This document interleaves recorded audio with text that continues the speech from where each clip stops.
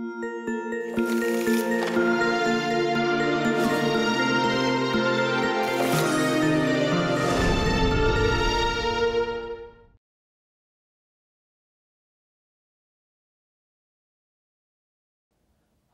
各位大家好啊。现在跟各位介绍第13章啊，就土木工程与城市文明里面的第2部分的一个个案分析。那这个个案分析有不止一个啊，我们先跟各位介绍的是新加坡。那我们这个分析呢是会利用这个公共电视台所拍的一个叫做城市的远见啊这样的一个影集啊。那么这个总共有13集啊。那么这13集都做得非常精彩。那我们今天跟各位介绍了新加坡，这个只不过是里面啊一个第3集的里面的一半，叫做花园城市新加坡这个部分啊。那么这个本开放课程呢，本来也想安排把这个公共电视台的这个影片呢放到这个开放课程里面，但是呢，这个授权费用非常高啊，每秒就要几千块钱，所以不可能这么做啊。所以这个假使啊，在上这个课的时候呢，教师啊应该请助教啊向图书馆或者开课的学系里面去借用这个公播版的光碟啊，在教室里面播放啊。那么或者同学也可以自己买了家用版，那是只要1000多块，不到2000块左右就可以买到13集啊，是非常合算的一个影集啊。那现在跟各位介绍这个新加坡啊的一个简单的历史啊。1819年，英国从荷兰人手中取得新加坡的经营权啊。那1824年，新加坡成为英国的殖民地啊，开始由一个叫斯坦福莱佛士这个人呢规划出现有的这个旧城啊，包括行政区、港区、码头啊，以及不同族群的住宅区啊。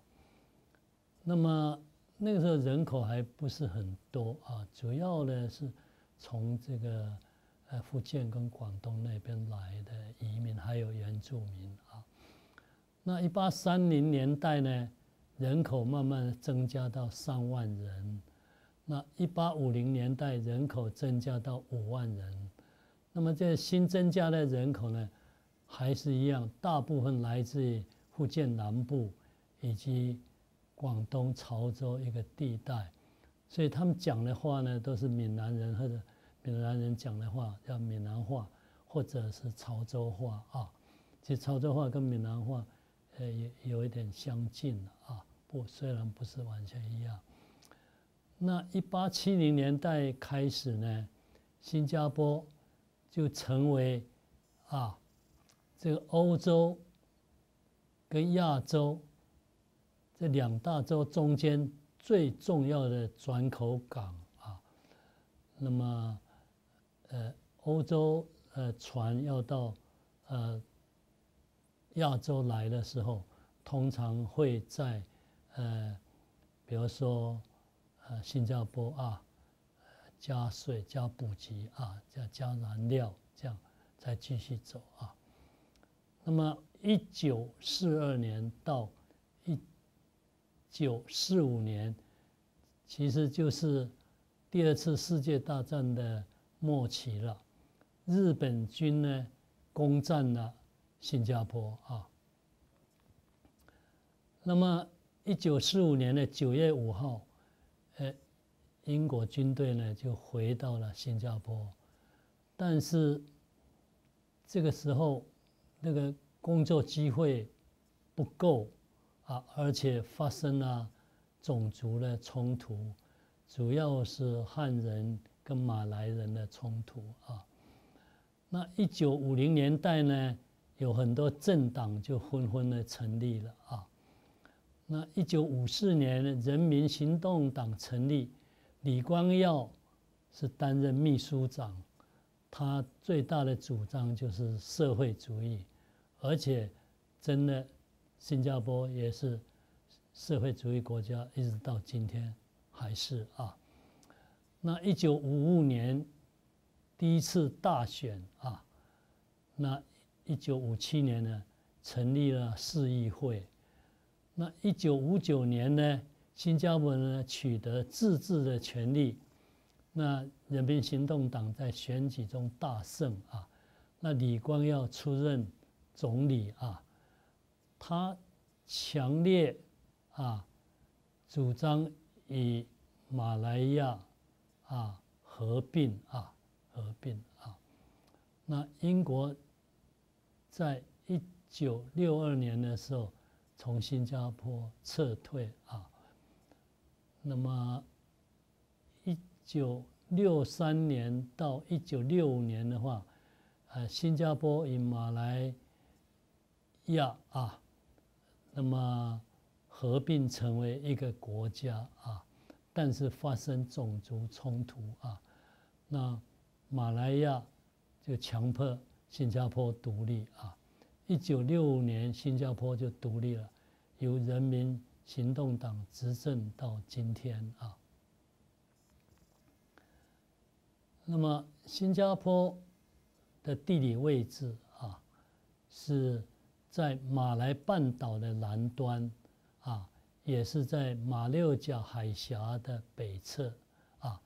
是大西洋、地中海、印度洋船只前来中南海、太平洋西岸国家与太平洋海域所必须经过的海港城市，它也是一个城邦的岛国。那目前的国土面积约有750平方公里，其中的23%呢，是它独立了以后填海造地所得到的土地啊。那么是这个新加坡这个国家土木工程的第一个大成就啊，但也曾经被批评说，沙土的供应商呢，像别的其他的小型的岛国的沙滩去偷挖沙土啊，那么也怪罪到新加坡身上啊。那么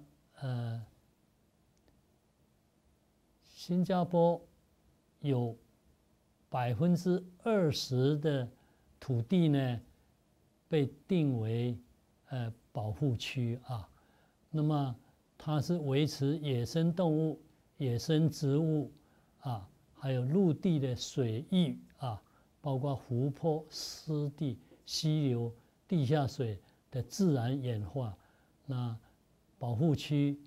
永久不得开发啊。那么现有的人口约550万人，华人主要是闽南语族群那的华人占74%马来人约13.4%，印度人9.2%那么新加坡土木工程建设的成就那么我们这里有一点复习我们本课程前面一开始就强调了人类文明诞生的2大必须的土木工程是逐层防卫与引水灌溉啊。那逐层防卫是为了安全，引水灌溉是生产一域的粮食，使得分工成为可能啊。那住宅呢，是个人与家庭的第一个层啊。那遮蔽强烈的阳光及豪雨，防卫野兽跟盗贼啊。通常住宅是一个神圣不可侵犯的地方啊，因此住者有其屋是社会稳定与国家安全的第一个重要的任务啊。那新加坡人民行动党执政之后呢，第一个建设就是住者有其屋啊，可见他们的领导人啊非常的有远见啊。那尽管新加坡天然资源很少，但是新加坡啊在 WEF 就是世界经济论坛里面啊所调查出来的竞争力啊，或者评估出来的竞争力啊，尤其是指经济的竞争力啊，排名常常是世界的第二，仅仅比第一名的瑞士啊差一名而已啊。那么新加坡啊，为了实现住者有其屋的政策，在旧城之外建设了17个英国式的新镇啊，叫 New Town 啊。每一个新镇呢，容纳差不多20万人，差不多5万户人这样子。它结合公积金的制度，使每一个家庭都买得起新镇中的住宅啊。每一个新镇都有多层次的公园绿地与开放空间，尤其是指乔木、灌木、花圃、草坪啊，这不同层次的这种公共绿地啊跟开放空间啊。那么新镇外围的快速道路呢，与住宅社区之间呢，由宽度至少30公尺的多层次的公园绿地把它隔开啊，那么使得住宅区呢，不受到外围啊快速道路啊车辆所排放出来的废气或者噪音的污染啊。那加上国家级也是全层级的保护区的面积啊150平方公里，也是国土面积的20%左右。那么使得新加坡公共绿地面积占整个城市，也是整个国家土地的47%啊，都是公共的绿地啊，开放的绿地。那在全球大都会里面算是第一名啊。那么每一个新镇都有捷运啊，通达每一个新镇的中心或者邻里单位的中心，而且它的规划很好，你利用这个捷运人一出捷运的月台，就有方便的公共汽车跟你接驳到目的地啊。那由于捷运跟公共汽车的方便，所以大部分的市民呢根本不需要买私有的小汽车，因此呢，政府也很容易用高关税、用配额以及进城交费的这些手段来控制小汽车的总量，让它在城市环境可以承受的范围之内。也就是说，新加坡人想买私人用的小汽车的时候，你必须缴非常高的关税。这跟丹麦也是一样，丹麦人要买小汽车的话，关税高达汽车费用的200%啊。那么而且你并不是说你愿意缴高关税，在新加坡就可以买到小汽车，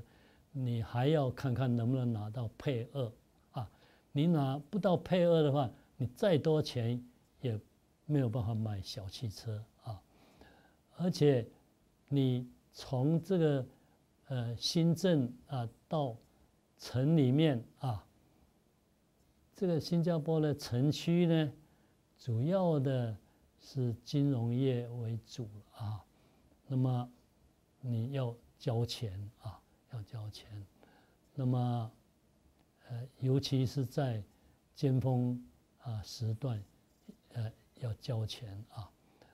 那么当全世界上有很多城市因为车辆排放高污染的废气，尤其里面含有 PM2.5，而导致大量市民死亡的时候呢，新加坡却能够安然无恙啊。关于城市里面空气污染，尤其是 PM2.5 导致大量市民死亡的资料呢，请各位参阅本课程讲义的12.1节啊，就第12章的第1节啊。那么新加坡在经济繁荣、环境良好与社会安定的成就，得力于整体国家发展策略的长期规划啊。他们做所有的事情都是在长期规划里面有的啊。那么各个环节都环环相扣的非常好，并且他每年都要听取人民的意见啊。新加坡官员称之为由下而上这种人民意见的表达。那么政府呢就听取人民的意见，改善对市民也是国民的服务啊。那新加坡法律与秩序的维护呢非常认真啊。那么曾经被人批评为很严厉啊。